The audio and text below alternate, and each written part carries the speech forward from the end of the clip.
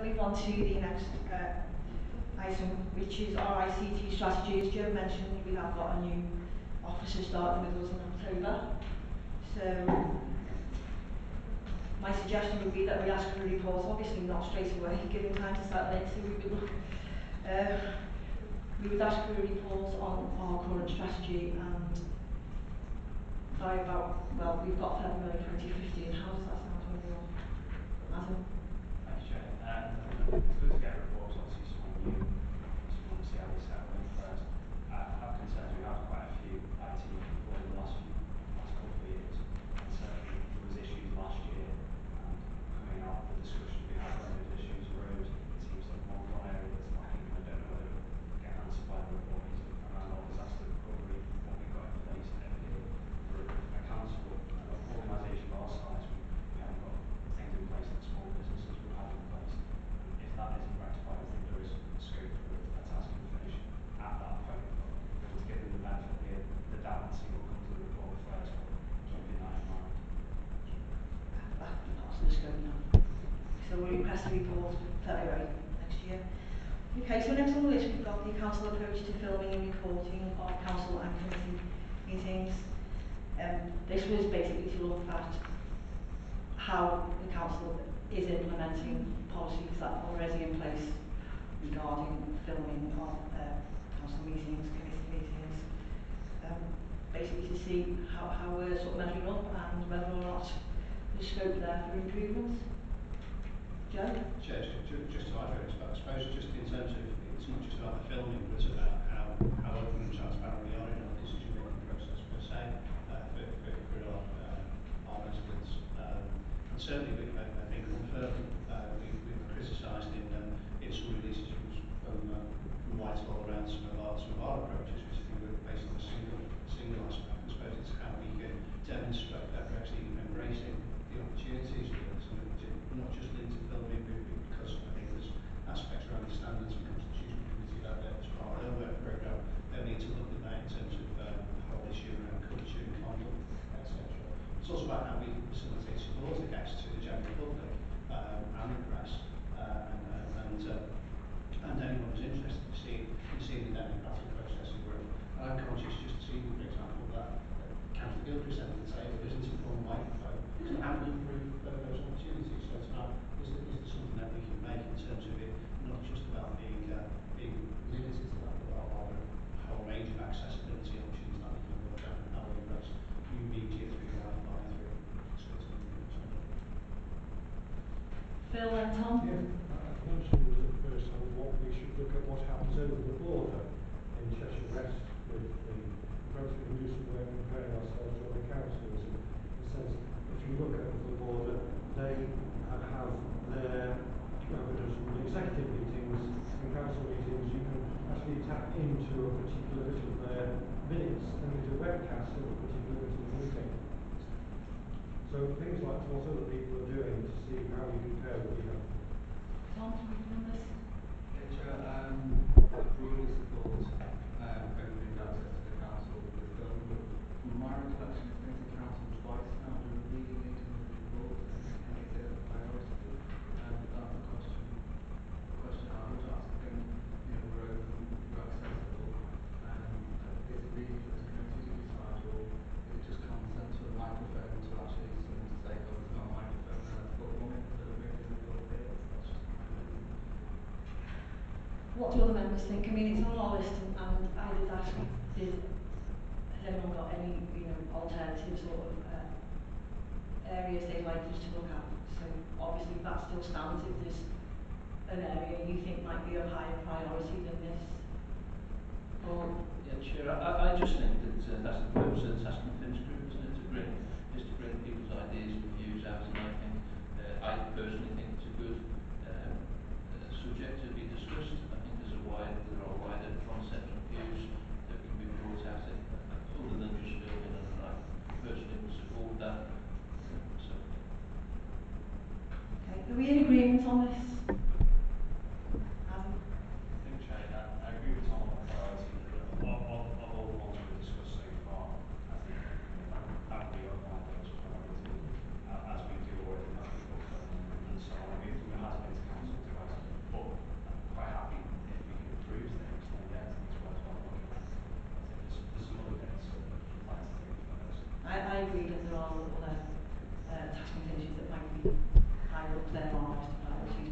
have an agreement tonight that it will be on the list on our vote programme.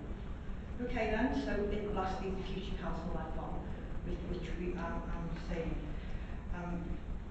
asking for a report to be presented to us next year, I think it's in February, just as an update. It's an evolving process, isn't it? So get a report in February 2015 about where we're up to at that point. Adam? Just on the future council, I know we're obviously consulting on the consultation aspects of things, and we're doing a piece of work there. Obviously, there's some bits that are going to go ahead regardless. Things like the changing the models of delivery, so how things are delivered to the public, whether that's through one-stop shops or through libraries or whatever. And I think because we are going to be changing, it's be interesting to have a task force maybe on the impact of that. So I think that comes under us, the way that one-stop shops can take appointments from just giving and so on. That's one of the options. So I was thinking that might be there as well to task force. Okay, well we can certainly have that. We take that every year, so we'll see how that begins.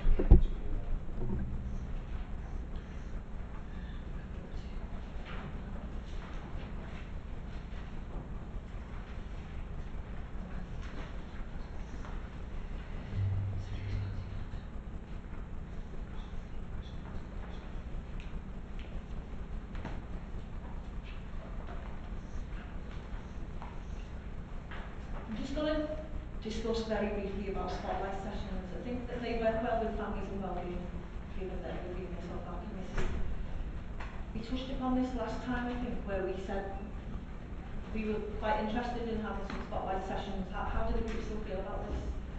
I am absolutely mindful that we've all got really heavy workloads, so I wouldn't like to put forward a suggestion if it's not going to be many benefits. If we were to have a few spotlight sessions on specific issues, should we keep that on our agenda? Yeah, is that okay to use?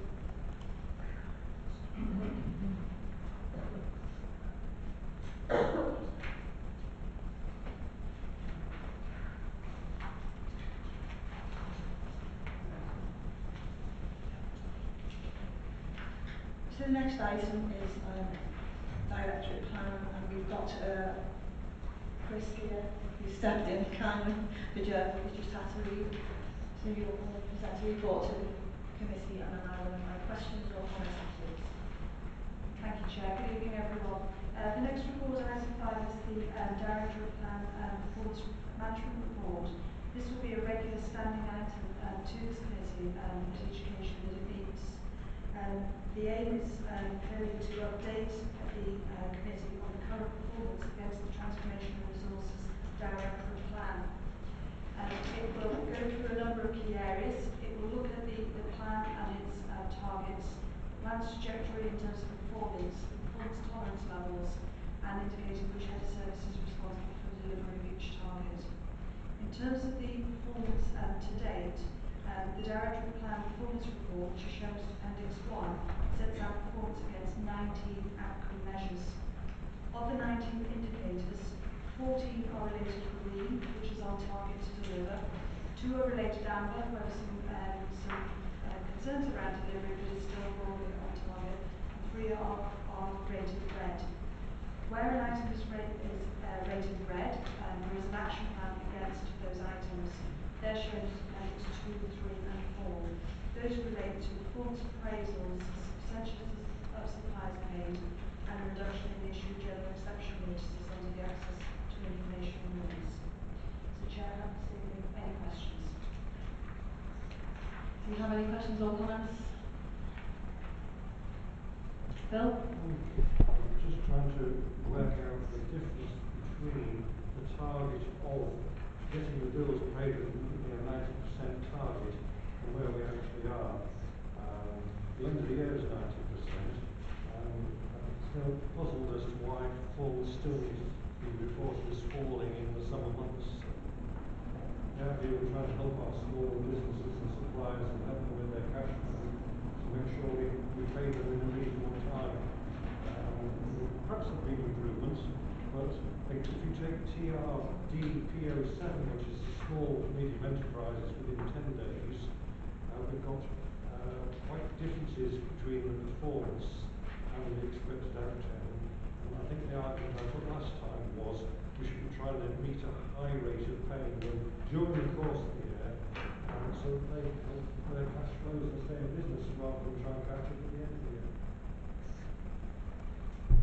Thank you. Through you, Chair. I understand that there has obviously been a dip in the performance against this target, but I understand that improvements in performance are expected in August to September 2014. In terms of the issue raised by Councillor Gilchrist, clearly the payment of invoices to all visitors are important, particularly small businesses where there's a cash flow issue. To actually improve the overall performance around payment of invoices, changing the whole system to a purchase order in the first instance makes payment of those invoices much quicker. And we have actually improved our performance, moving 31% of our invoices and contracts paid through that way to 60%. In time, this will overtake the need or the performance on this particular area. Thank you, Claire. Matthew and Christina. Chair. Two questions.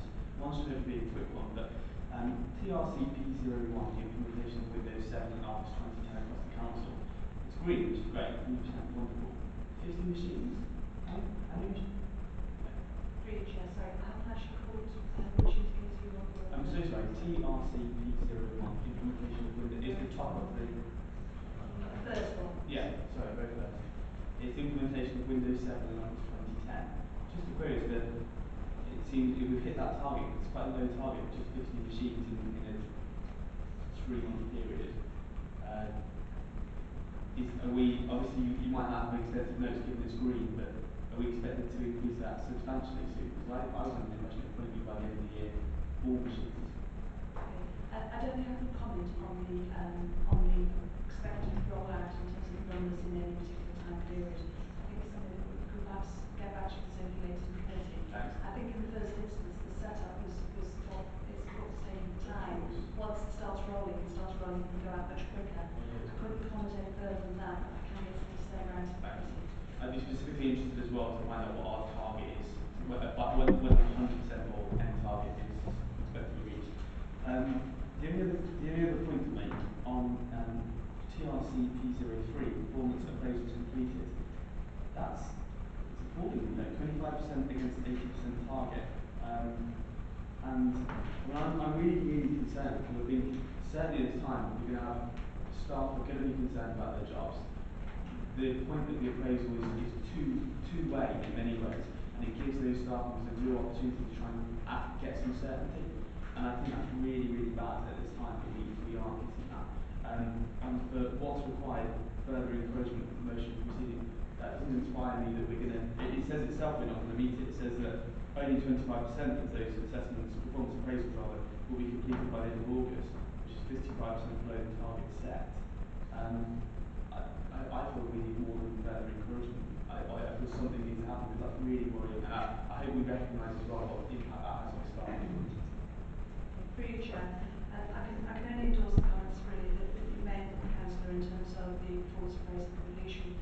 It isn't what we expected or expect of our managers in terms of delivering that. And whilst the report has said further encouragement, the Chief Executive has sent an email to all managers reminding them of this target, why it's important. Clearly we're in a period of change as an organisation where the staff are concerned about where they sit in future structures. And it's even more reason to talk to staff around their achievements and what's expected of them. So we have actually gone a little bit further than further encouragement. We've had a clear direction from the Chief Executive that there is an expectation that these are delivered. So we would expect this to improve. We have put training in for our managers in terms of refreshing Inspire and training for groups of employees around the table for performance appraisal. What I would say is, one, it is obviously a difficult time period in terms of capacity. However, I wouldn't want to take away at all from the importance of delivering performance appraisal. It is the first time that we've run out performance appraisal across the whole organisation. Last year we piloted it with our senior managers, and while we still ran the old system of key issues exchange, this is the first year we've moved to the whole organisation working with performance appraisal. So it might also contribute to a slightly slower take up I would like to reassure the committee that this is a matter of high importance, and we are continuing to drive its implementation across the organisation and support it. I'll nip in whilst doing that very quickly. Would it be possible then to get an update? I think we're on the 16th now. Would it be possible to get an update perhaps mid-October to find out what has just been completed then? Yes, and at the next committee, you will have a further report, but I'll make sure that something is circulated in mid-October. That's really appreciated. Thank you very much. Christina? Thanks, Chair. First question was one Matt's already asked, and thank you for that reply. The second one is just an explanation. What does it mean this is due to seasonal variations in the CCO process? I didn't quite understand.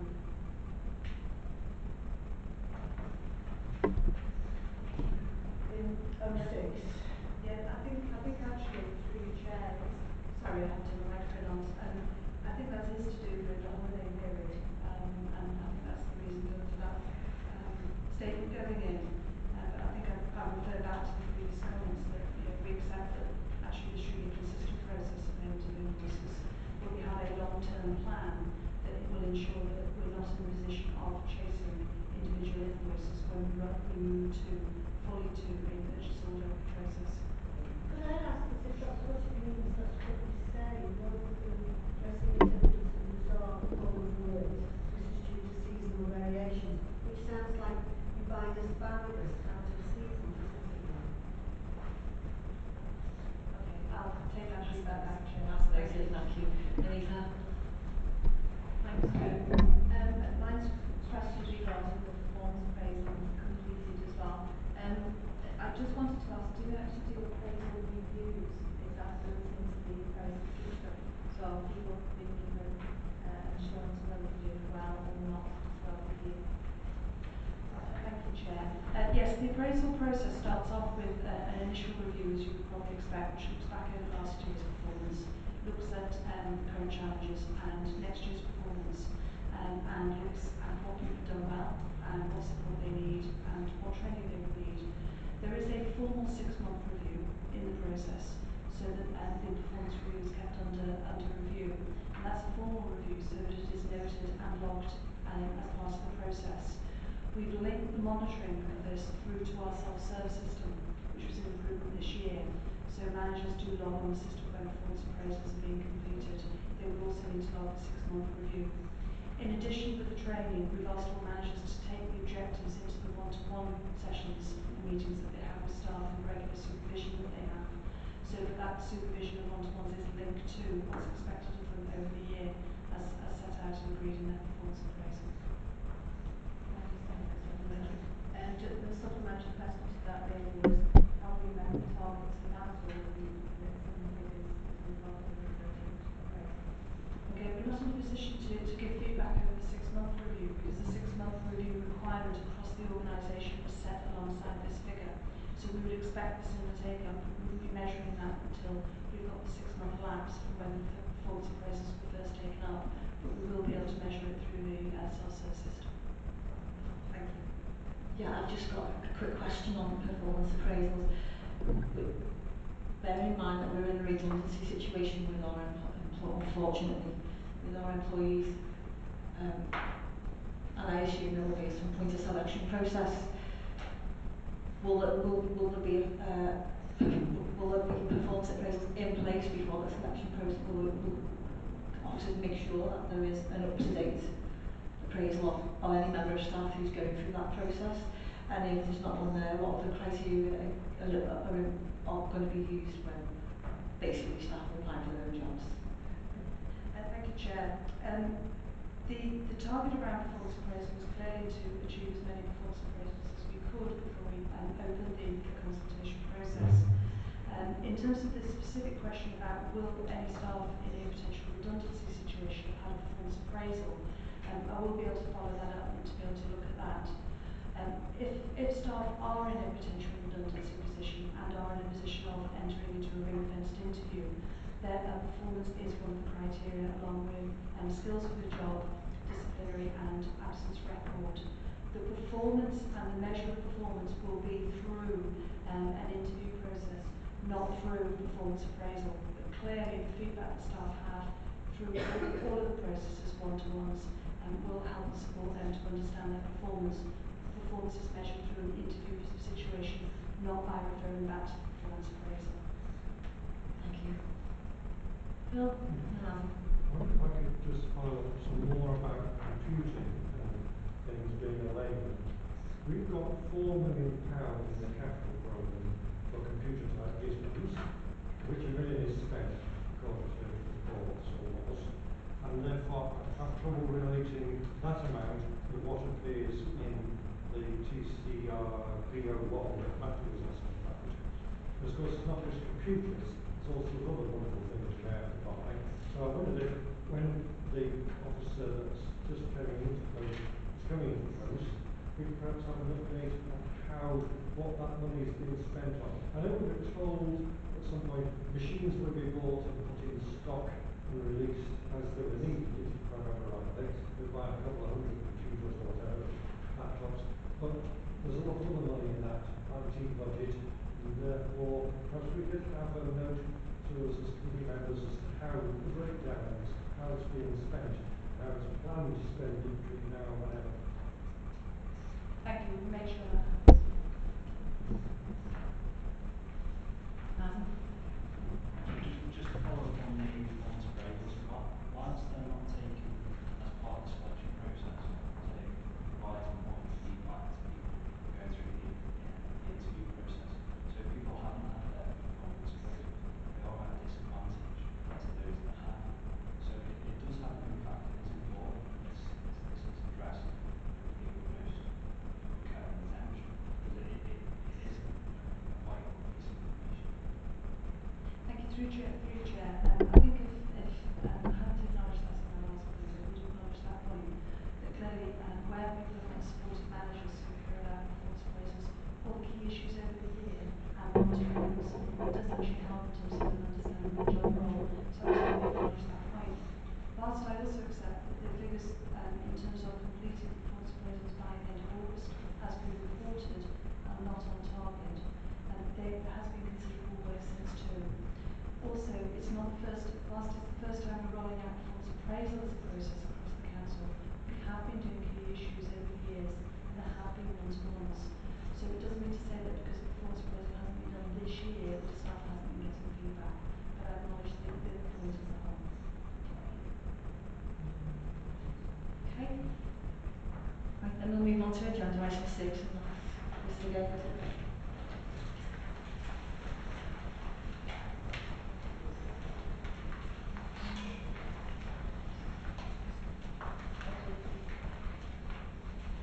Sorry, Tom, you're going to step forward. You're going to present reports for science. Thanks, Chair. For committee members, this is an extract of the report that goes to Cabinet. It's a regular financial model report that goes to Cabinet. This is an extract specifically refers to the issues that affect this committee.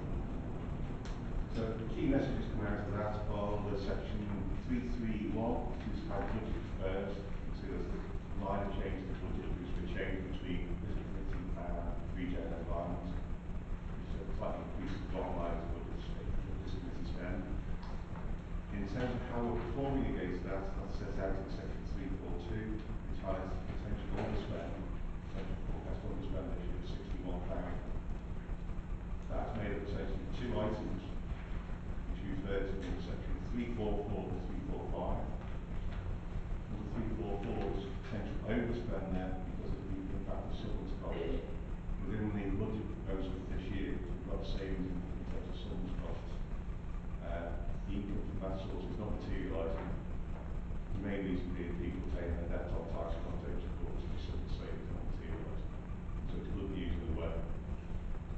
And the other item rated as yellow, which is an improved area, is the saving we're making on employees, primarily because the vacancies we've got with financial services, and also we've done a recharge to the pension fund for treasury services we provided there. So that's provided with a permanent source of income. Take those two together, the forecast at this stage is for £61,000 underspend against this committee. The report then goes on to refer to the progress we're making against the various savings options, set out in paragraph 351, which is a table there At this stage, the area is rated as red, which are very detailed below. Main one below is the lives and one-stop shops initiative, which I understand of course going back to Cabinet in Scotland wants to say the progress being made on that. It relates to an option which was put forward in 2013-14. It's not been delivered in the intended, but delivered from vacancies within that area. So it's being covered at this stage. There's an item there on discretionary relief, which is business rates. This report goes to council and proposes about that in October or November.